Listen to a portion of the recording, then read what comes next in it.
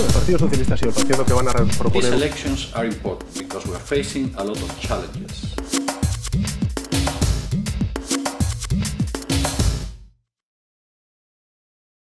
Spain's ruling Popular Party gained the most votes in the December 20th general elections, but it lost the parliamentary majority it had held since the last election 4 years ago.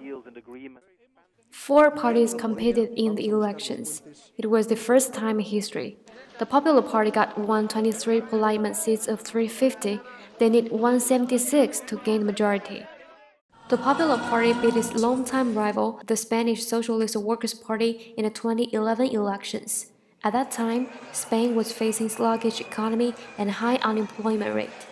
We came from a previous government and an economic crisis, a previous socialist government and an economic crisis, which required a government which was able to do all the necessary reforms. The Popular Party took a series of austerity policies after taking office and successfully controlled debt problems. We are now growing. Our economic growth is 3.4% this year, which is the highest in the entire Eurozone.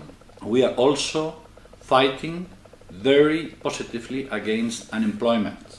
However, the unemployment rate of Spain is still as high as 20% this year. Some austerity policies, such as cutting spending on education and Medicare, also aroused discontent among people.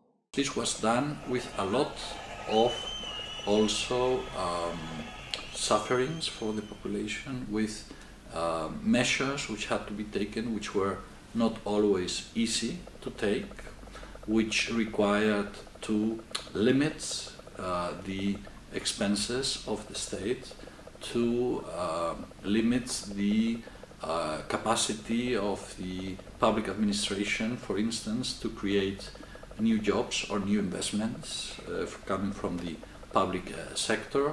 So all this has had a reflection on the sentiment of the population. Podemos, an anti-austerity party and a main challenger, emerged under this background in 2014 and rose to the third in the elections with 69 seats. Podemos developed very quickly because there was the economic crisis. So a very important part of the Spanish society suffered strongly because of the crisis. So that made that some parts of the Spanish population felt unrest. And that was the origin of this protest movement, which was the M15, which then developed into Podemos. Right now the situation is different because the economic conditions are being stabilized. So this is one of the reasons why Podemos is losing support among the population. Since no party is leading the game, the Popular Party needs to ally itself with rivals before Parliament reconvenes next month. With one of the parties, probably with Ciudadanos, one of these new emerging parties.